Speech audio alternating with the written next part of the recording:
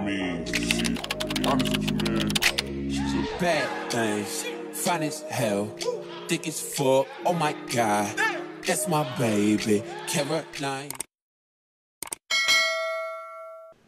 You know when your install is just eats, like I wasn't even done with this install and it was looking just so slayed. Like I just had to use these clips of me just being flabbergasted by my own work. Like this is the intro, y'all, okay? Let's get right into it. Like calm down, girl. But no, for real, I really ate with this install. In today's detailed tutorial, I'm gonna be showing you guys how I got this really nice widow's peak hairline, which is my new favorite thing of doing. I feel like it just really makes your wig look super natural when you add it to it, as well as how I get a really melted glueless install that not only is really easy and quick to do, but at the same time will last through this hot Texas summer that I'm currently suffering through. So if you're interested in any of those tips and tricks, let's get right into today's video.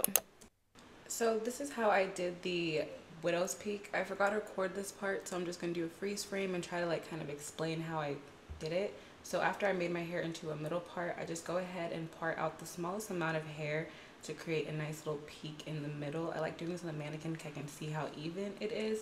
I like to pull out less than more. Like as you can see, I barely pulled out enough hair, and I just pull it out right to the middle. And then once I've pulled it out and it looks exactly how I want it to look, I just go ahead and carefully pull out the hair. When I say carefully, I mean like carefully. Like I want to make sure you're yanking the hair out from the root, but do not pull so aggressively and hard because some knots can be really big and hard to pull out, and you will end up pulling a hole into your lace wig. I would even test it out with one strand first. The knots on this hair came out super easily, so it wasn't too much tension and like it just ripped right out. But some hair, trust me, will not come out that easily. But I prefer to rip this hair out versus plucking it out or cutting it into a widow's peak because it just looks more neat and natural this way. If you cut it, it's not gonna look as neat. The knots get left and it just looks a lot better when you just pull it out. That's essentially how I create my widow's peak. Now to just clean up this bust down middle part, I'm going in and plucking right on that center line on my mannequin head and plucking every hair that is laying on the center line that is on the mannequin head. And I'm trying to be a little bit careful not pluck too much hair because I did over pluck a lot in this middle area prior, so I had to make sure I'm specifically just plucking those little hairs that go right down the middle. This helps widen up the part and also creates a clean part effect when you don't have any knots at all laying right in the middle. I haven't even pressed the hair out and y'all see how clean and neat this hairline is looking even with the slight over plucking. Like chef kiss. Pulling out those excess knots in the middle really helps clean up the part, and this widow peak, I don't know, just makes such a natural looking hairline. Now I'm going to go ahead and press out my part with my flat iron, with my hot comb. But prior to that, I want to brush the hair into the direction I want it to lay because I always have like a specific way I like my hair laying, and I like to brush it in that direction first and then hot comb it. I feel like once I hot comb it, it gets stuck in a certain direction, so I want to brush it first and then use my hot comb to mimic that same direction to press it all out. And the direction I like to press the rest of the hair is basically with everything going upward. So I press all of the roots, the sides, I press it all in an upwards direction. So I'm not going directly straight to the side, but I'm going upwards on the roots, and then I start to move my hot comb towards the side. Hopefully visually you'll see what I'm saying. These little slight adjustments in your direction of pressing your roots out really makes an overall natural effect on your hairline. Now lastly, I really like to take my time to press the front out. That's how I get my wigs to be super flat, and I like doing this on my mannequin head because I can't get this close and pressed on my own head without burning myself and my hairline. And when I say pressing it, the key for using your hot comb right is not the combs that is going to press the hair, it's that thick part on the top of the hot comb. So I like to make sure I take my time to really slow down and use that thick part to press along the hair to really get everything nice and flat. And make sure you don't forget the back. The back is very important. The back has to be pressed back to cover those tracks. Having the back pressed as well will give you a very flat overall look on your wig. And just like that, without even having to install it yet, you can see a nice pressed hairline. You already know the hairline, you already know the install is going to eat if it's looking like this on the mannequin head, okay? Like I love pre-prepping my wigs like this because I get the most flattest, neatest installs. Now I don't know if you can notice here, I do have a bit of over plucking going on, not like directly in the middle, but on the side. So after I install it, I'm going to show you guys a little trick I like to do whenever I over pluck, because over plucking happens to the best of us, no biggie. But now I'm going to go ahead and just do my regular installation process.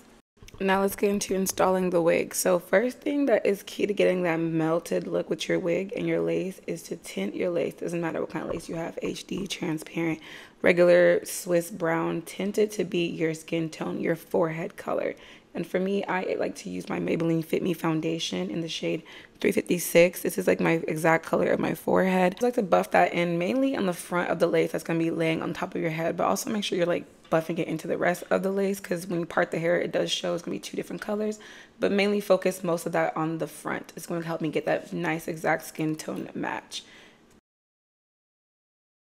Now, you can't have a melted laid wig without you properly getting a good fit of the wig around your head. So next thing I need to do is I go ahead and just cut the lace around my ears, because the wig never sits exactly on my head. It always fits around my ears. So I do have like a very detailed, like slowed down step-by-step tutorial on exactly how I do this, because like it can be like a little bit a lot. It can be a lot as a beginner, I understand that.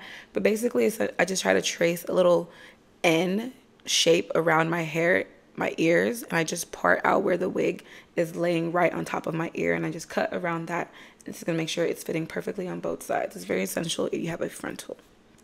Now the wig is sitting nice and flush, no wrinkles, no bumps or lumps around my head. In fact, apparently if your lace is like wrinkling up around your forehead after you install it, it's not that your lace is too tight. Apparently your wig is too big. Better yet, it means your lace is too big and you need to kind of find a way to make it smaller. I don't know about that because I have a big head and my wigs are always usually too small, but that's a whole entire different video. But if you want a video on how to fix a wig that's too small or how to manage a wig that's too small, I got y'all, comment down below. Anyways, back to our melted install.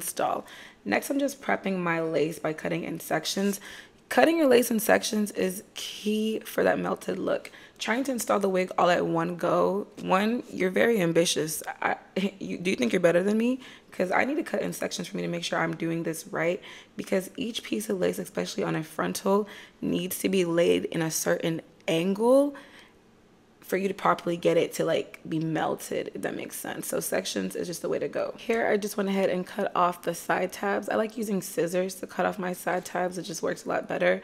And to lay down my lace, I'm using my Ebin lace spray, and I like to just spray this directly onto where the lace is going to be laying. And also for the sides, like make sure I'm pushing that spray back, because the lace does sometimes sit onto my actual hair, so I got to make sure I'm getting the whole area nice and sticky so the lace will really be laying down, because if you have any dry spots, it's not going to stick down at all, especially on the sides. Now to really help me have something to pull down the sides, I like to just use my usually I try to glue down this section with my blow dryer and then tackle the next section, but I've learned recently that I kind of have to glue these two sections at the same time, because this little piece right here, freeze frame, where it meets, where like, because the hairline goes in and out, this little piece right here, for some reason when I do it, like I glue down this piece and glue down the other one, it doesn't want to stick, and it's always so hard I always get lifting right here, so I've been now just gluing them at the same time. If you have this problem, comment down below, because I can't be the only one suffering with this little piece right here. It's always hard to lay. Anyways, so for this section, I like to use an eyebrow razor to actually cut off the lace. I like using an eyebrow razor to cut off my lace because it just gives you more of a jagged, raw cut. You never want to cut your lace straight. That is one way to not get a melted look, is cutting it straight across. It was okay for me to do that on the side tabs because you can't really see the lace on that because I always have baby hairs covering it.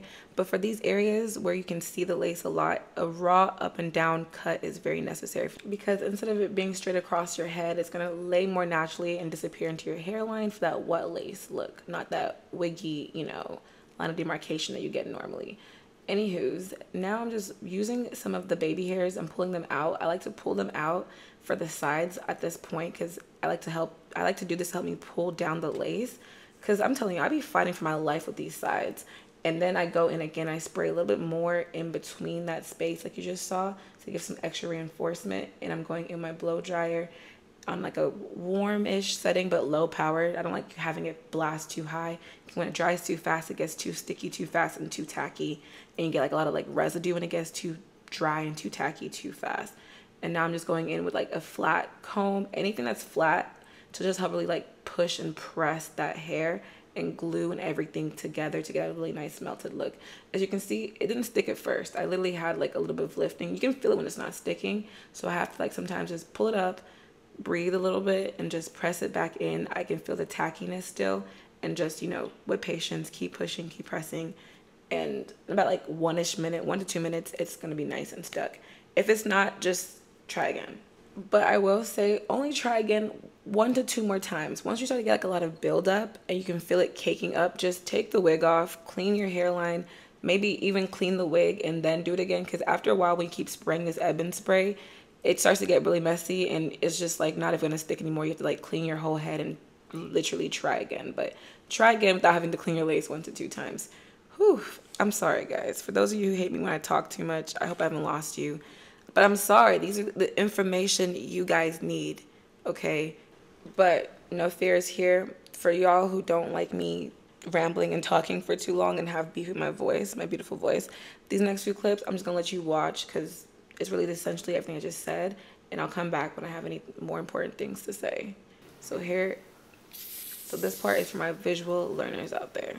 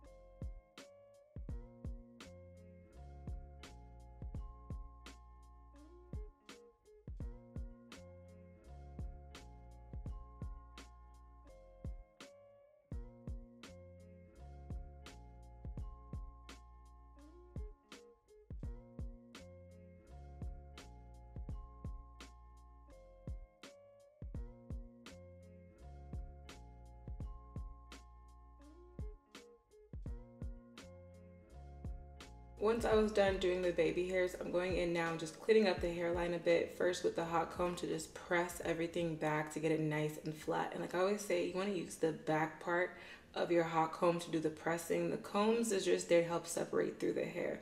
So I'm just going in and really pressing everything nice and flat. And I'm going in with my tweezers to just pluck any hairs that are kind of like sticking out and not working with my widow's peak look.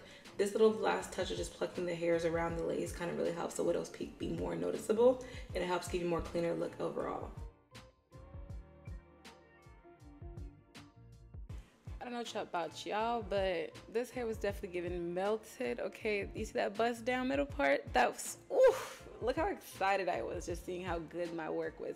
The baby hairs in this moment was kind of big. I know that, don't worry about that. I do end up plucking them and cutting them down more after, but just bear with me. Just get into the install itself. Like, I was so geeked and gassed. I was like, oh, I did that. And just like that, folks, we have made it to the end of today's install slash tutorial. I hope you enjoyed this look, because I sure did. Here I'm just going in and, you know, doing some finishing touches to fill in the little extra over plucking that I did, but that was really it.